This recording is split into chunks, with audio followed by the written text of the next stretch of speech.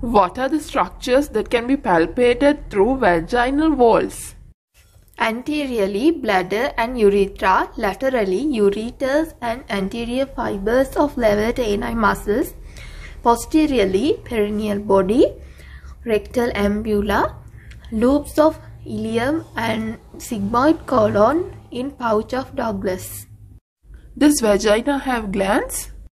No. Then how is it kept in moist?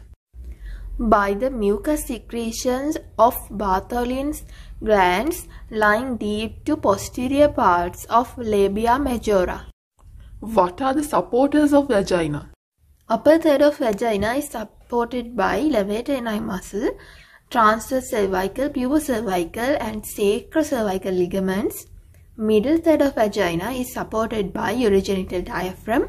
Lower third of vagina is supported by perineal body. What are the structures that can be damaged during vaginal delivery? Perineal body and anal sphincters. What is perineal body? A fibromuscular node that gives attachment for anal sphincters, bulbospongiosis muscles, transverse perineal muscles and fibers of levator. It lies in the midline at the junction of anterior and posterior perineum. When do we perform episiotomy? When it is obvious that perineum will tear before the baby's head emerges through the vaginal orifice. What is the direction? Posterolateral direction. Why is that? To avoid anal sphincters.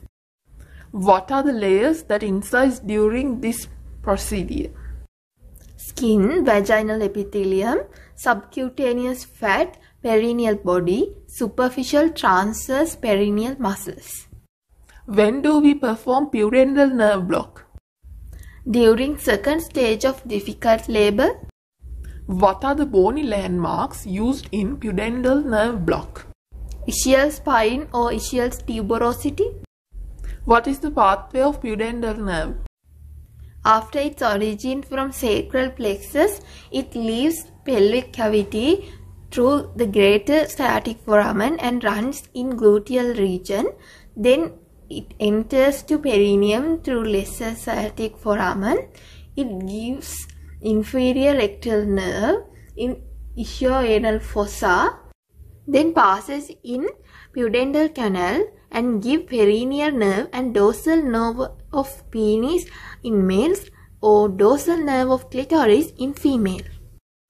What is the nerve supply of vulva? Anterior parts are supplied by ilioinguinal nerve and genital branch of genitofemoral nerve. Posterior parts are supplied by the branches of perineal nerve and posterior cutaneous nerve of thigh. What are the anatomical relations of bladder of an adult male? Anteriorly, pubic symphysis. Posteriorly, rectum, termination of vas deferens and seminal vesicles. Superiorly, the coils of small intestine and sigmoid colon. Laterally, levator ani muscle and obturator internus muscle. Bladder neck fuses with prostate gland. Tell me about the anatomy of prostate gland. It is a pyramidal shaped fibromuscular glandular organ which surrounds prostatic urethra. It lies between the neck of the bladder above and urogenital triangle below. It is surrounded by thin fibrous capsule called true capsule. External to true capsule, there is a false capsule formed by condensation of extraperitoneal fascia. Prostatic venous plexus lies in between true and false capsules. It is incompletely divides into 5 lobes. Middle lobe lies between urethra and ejaculatory ducts. It is rich in glands. Posterior lobe lies posterior to urethra and below the ejaculatory ducts.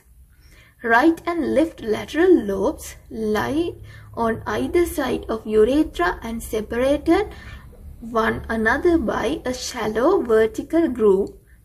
These lobes contain glands, but anterior lobe, which lies in front of urethra, is devoid of glands.